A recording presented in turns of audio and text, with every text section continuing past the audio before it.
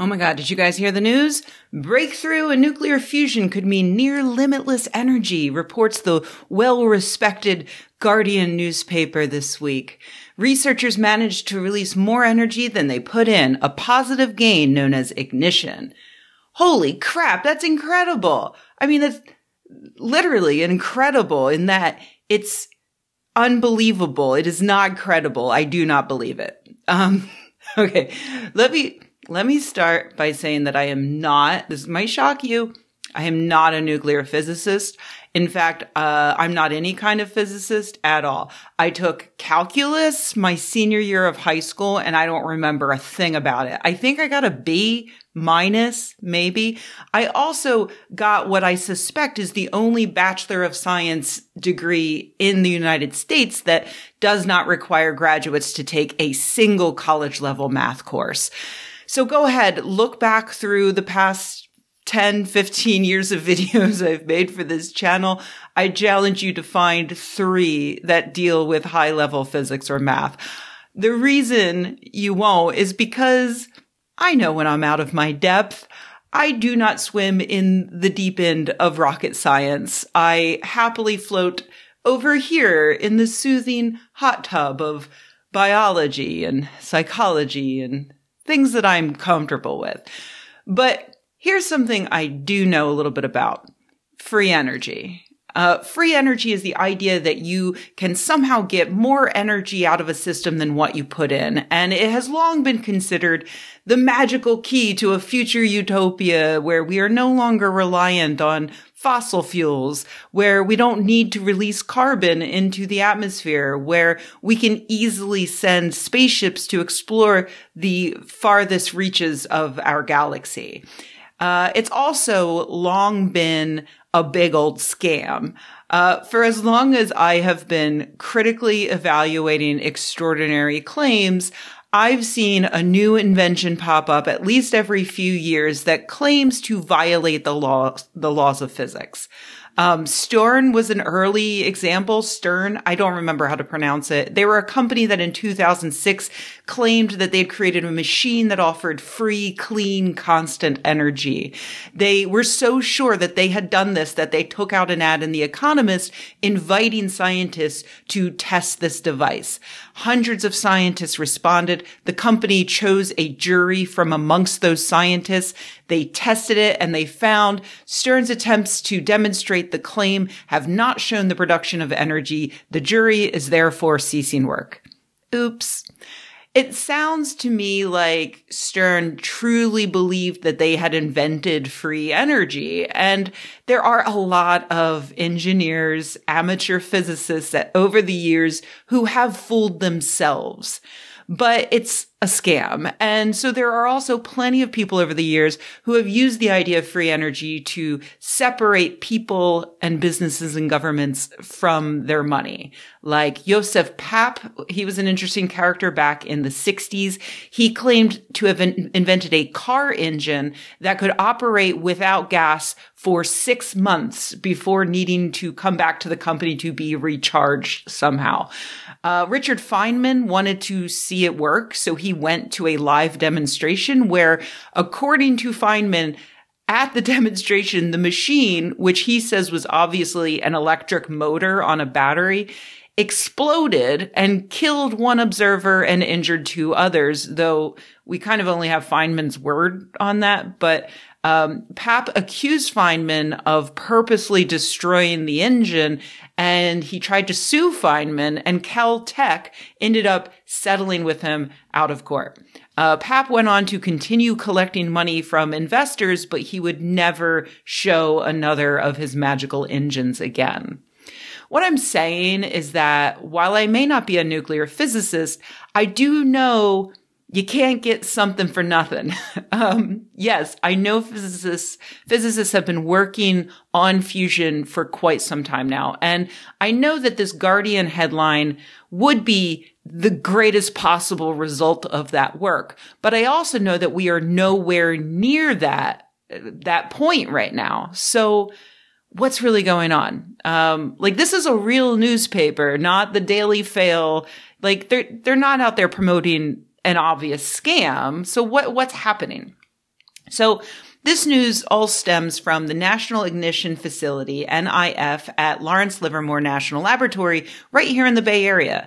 They've been studying fusion, which is the way that our sun makes energy. As They Might Be Giants once told us, the sun is a miasma of incandescent plasma where hydrogen is fused into helium to produce a massive amount of energy, which we see as light and feel as heat. It would be great to be able to do that here on Earth because we'd get all of that energy with none of the nasty radioactive waste that we're left with thanks to fission. But fusion requires truly ridiculous amounts of heat. That's why one of the common free energy scams over the years is called cold fusion. Wouldn't it be great if we could have fusion without all of that annoying heat? Sure would, but too bad. That's not the way the universe works. But there are other ways around it. And that's where this week's news comes in.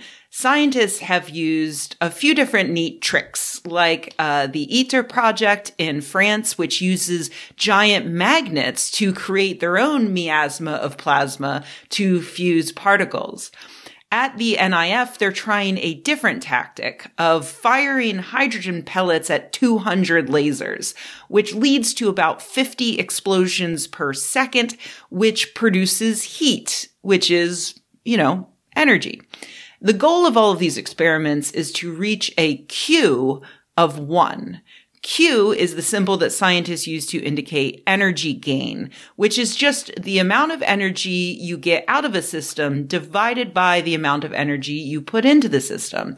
So if you get 1 from that equation, that means you break even.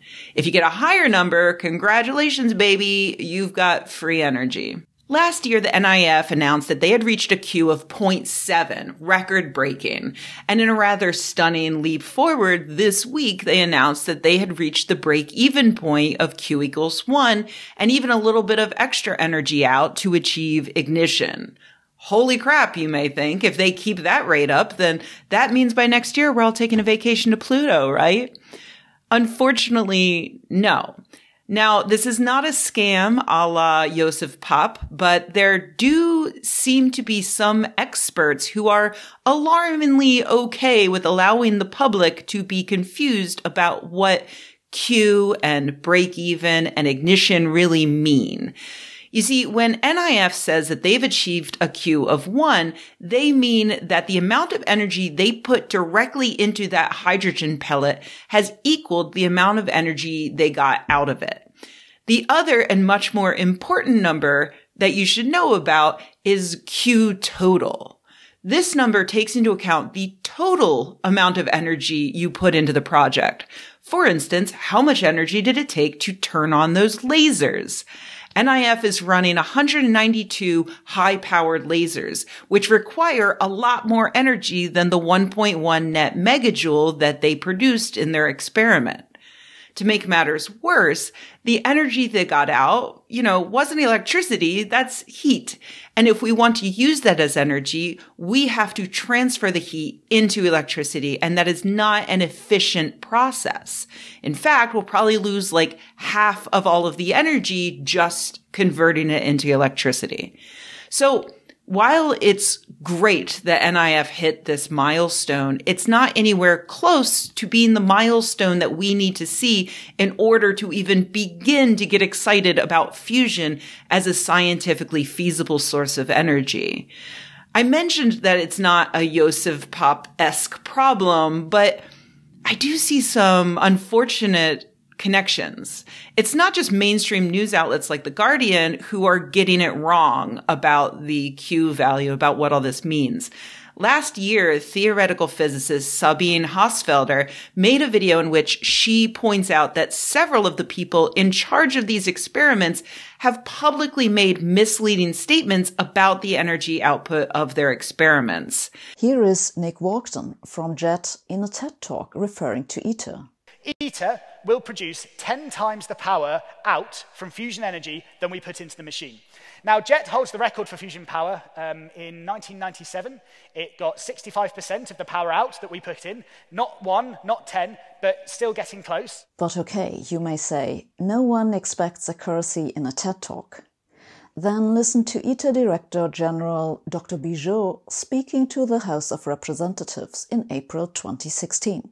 And I look forward to learning more about the progress that ITER has made under Dr. Bijot's leadership to address previously identified management deficiencies and to establish a more reliable path forward for the project. Okay, so ITER will have been delivered is full demonstration that we could have 500 megawatt coming out of the 50 megawatt we will put in. And look, I'm not inside their heads, but it's still like not that hard to understand why a person might be tempted to do that. NIF's press release includes the great news that Chuck Schumer is proud to announce today that he's helped to secure the highest ever authorization of over $624 million this year in the National Defense Authorization Act for the ICF program to build on this amazing breakthrough. That's a lot of money. Is it too much money? Is this a pipe dream that will never actually pay off? I don't know. I can't say.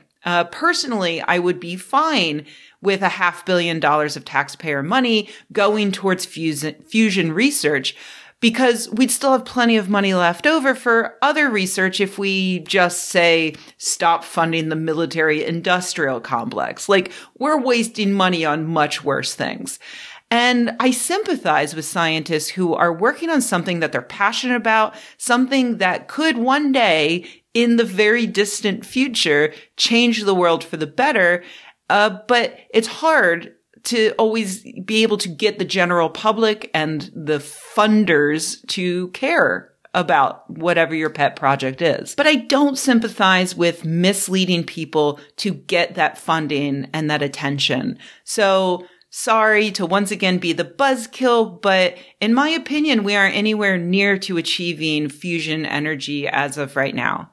But again, not my field, out of my depth. So if you happen to be a physicist who knows what you're talking about, not just a physicist, I play a physicist on the internet. If you're actually a physicist, feel free to comment below. Tell me why I'm wrong about this, that we are on the brink of a free energy revolution. But I remain skeptical.